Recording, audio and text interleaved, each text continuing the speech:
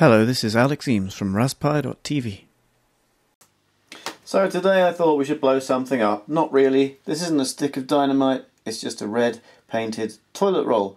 So we've got a 7-segment display here counting down from 9999 to 0.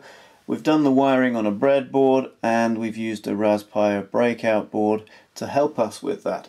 So once it's counted down from 9999 to 0, it's going to tell us goodbye, and then it's going to trigger our imaginary explosion.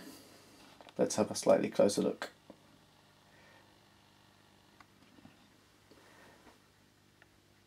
Nearly there now.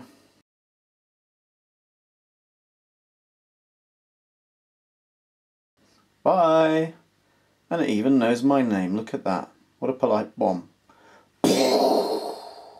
So if you're going to try this, make sure you're very careful not to take it on public transport, don't take it to school, and just use your good judgment.